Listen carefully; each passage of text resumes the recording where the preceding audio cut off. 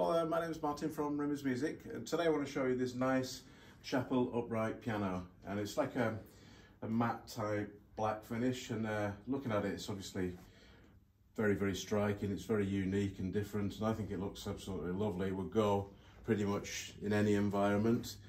Just draw your attention to one or two little cosmetic marks. Nothing of any sort of, it doesn't look bad. It looks really good generally. It's just there are one or two, so we've got to point them out to you. So a quick look inside. It's quite a narrow opening, but you can see inside there all the hammers and the strings. Everything inside is just as you would expect, so it's been well looked after.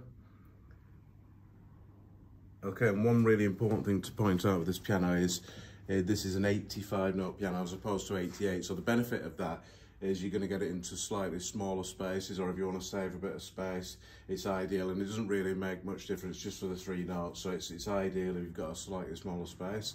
Now the piano itself looks great, as we said, but it also sounds and feels great to play as well. So let's have a quick listen to it so you can hear for yourself.